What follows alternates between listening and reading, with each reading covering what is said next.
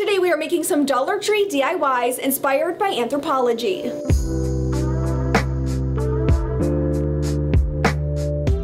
Hi there, I'm Alli and welcome to my channel. I have some really fun projects that I'm sharing with you in this video. I love how these Dollar Tree DIYs turned out, but real quick before we get into the first project, I do want to say that this is a collab with the lovely Make It With Mia, and I'll have a little bit more information about her after the first DIY. For this first project, I'm using 4 of these Dollar Tree cube drawer things, and I'm hot gluing them all together to make a row. You could use wood glue, but I was impatient and didn't want to have to wait until it dried, so I used hot glue and just made sure to really squeeze the boxes tight together to minimize some of the gaps that it would create. And in order to fill it in and make it look nice and seamless, I did go in with a little bit of some wood filler and filled in all of the little cracks and crevices. Then to smooth it all down, I took a fine grit sandpaper and lightly rubbed along the wood filler areas. And then I used my favorite early American wood stain to stain all of the wood pieces, and I just did this off camera. Now that that stain is dry, I'm using these leftover tiles from a really cool tiled tray that I did last year. And the first step is to remove all these little silicone pieces that hold the tiles together in the tile sheet, because you want these to be nice and seamless for this project. What's great about these tiles is they are the perfect size for the front of these drawers. Like, it is like they're meant to be. So I figured out my arrangement of the tiles, and then I used a combination of E6000 glue and hot glue to attach them all to the front of these cubes.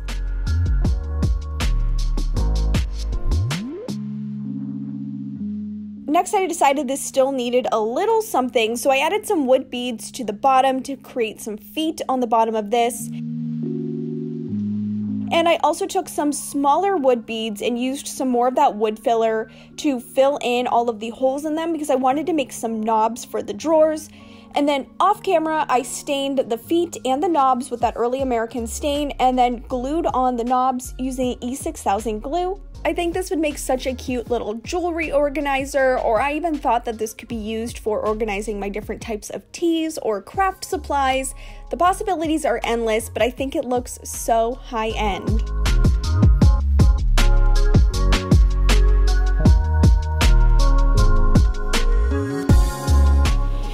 Mentioned in the beginning, this video is part of a collab with Mia over at Make It With Mia. We are doing the same thing. She, on her channel, did some more high-end store inspired DIYs using Dollar Tree items, and if you like my channel and the type of DIYs that I do here, then you will definitely love her channel. She does a little bit of a mix of a modern farmhouse kind of boho type style that is just so on point. So definitely head to the description box, check out the link to her channel, and go give her some love on her video.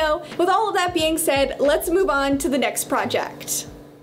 Okay, I have been so excited for this project for months, and I finally had the chance to do it. I'm using 2 of these Dollar Tree tumbling tower games, and you will need 2 of them for this project. I know these are sometimes hard to come by, but I found them all in my store, and I was so excited when I did. Now this is the arrangement that I'm going to do. It's 3 pieces horizontally and then 4 pieces vertically, and that is the pattern that I'm going to be repeating. And I simply used some hot glue to glue all of the pieces together in this shape. I do recommend using like a Gorilla brand hot glue. I used regular hot glue during this process, and the bond wasn't quite as strong as I would have liked, but I had run out of the Gorilla hot glue, so that is just my little word of advice. Or if you want to use E6000 or something stronger, but I wanted to, of course, cut down on the dry time. My completed structure here consists of 5 of the horizontal rows and 4 of the vertical rows, and that would make one side, and you want to make 3 more of these because I'm turning this into a really cool lantern. I'll pop my inspiration photo on the screen. Not an Anthropologie item, but I feel like this is something that you would see there. It's just very, very cool and boho looking. To add a little extra security, I did go over each of the little cracks between the blocks with some hot glue, And then to start assembling this, I'm using some Dollar Tree wood cubes in the corners of 2 of the sides. This will just add a little extra stability when piecing it all together. And I just formed it all together with some hot glue to make it look like a rectangle. To add a bottom to this project, I'm using 2 of these Dollar Tree wood planks. I traced the lantern onto it and then used my utility knife to cut them down to size and hot glued them onto the bottom of the lantern.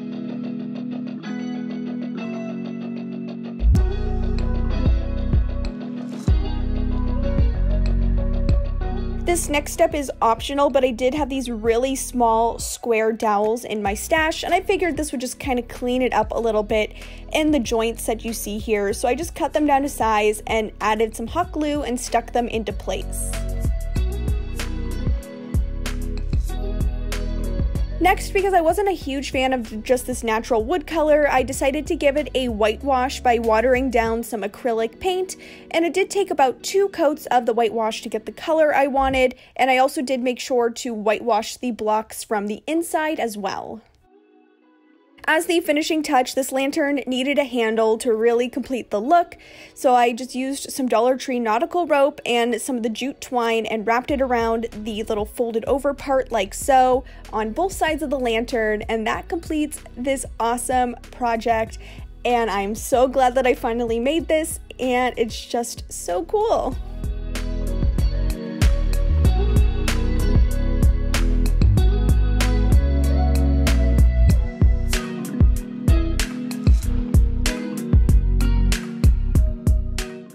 For this third project, I'm using one of these Dollar Tree metal wire baskets, and I decided to spray paint it black just to minimize the shininess of the gold, but you could skip this step.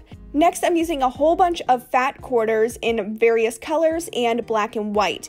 And the easiest way to trim these down into very small strips is to make a small little cut, and then you can pull along the grain of the fabric and it will rip into a perfect and this is just so quick and easy and way better than cutting it, because I also wanted it to have a little bit of the frayed, not perfect look for this project anyhow.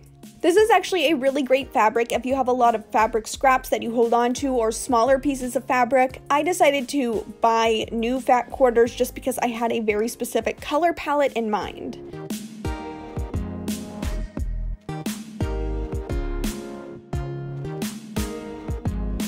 Now we're going to be turning this into fabric twine. So I'm using a little hot glue to join this black piece with the colored piece, and I'll be alternating the black and white pieces on one side and then all of the colored pieces on the other side.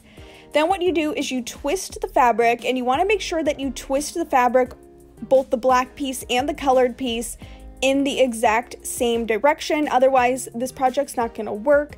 And at first I thought the easiest way to do this would be to completely wrap the entire piece of fabric first and then begin doing the rope braid, but I found out it's actually easier to twist and then make the rope braid. And all you do to make a rope braid is take the left side, pull it over top of the right side, and then that would put that on the right, and then you take the other piece, you twist it, and then you wrap that over the piece on the right side. I hope that makes sense. Once I reached the end of a color, I just used some hot glue to attach a new piece to the end and continued on my way with the rope braid. Once it's all done, and this is a bit of a time-consuming process, you will have a pile of rope twine just like this. And then I brought in my wire basket and began hot gluing the rope twine down. I made sure to glue it all the way around the bottom for the first couple rows, and also add a little extra hot glue from the inside of the basket to secure these bottom rows in place. But once those were secure, you could easily just take the rest of the rope and begin wrapping it up the basket. At the midway point where that cross section is, I also did add some more hot glue. That would just add a little extra security halfway through, and then continued to wrap it all the way up the rest of the basket.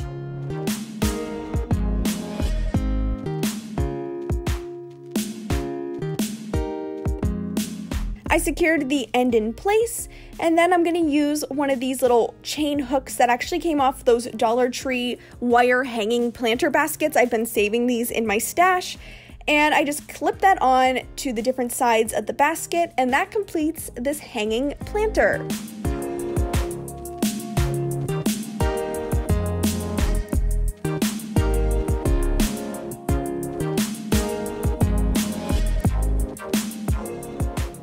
And don't forget to check out the link in my description box to head over to Mia's video so you can see the amazing Dollar Tree DIYs that she did. And if you haven't already yet, don't forget to hit that subscribe button and turn on the notification bell so you don't miss any time I post. And that's all I have for you in this video. I'll see you on my next one. Bye!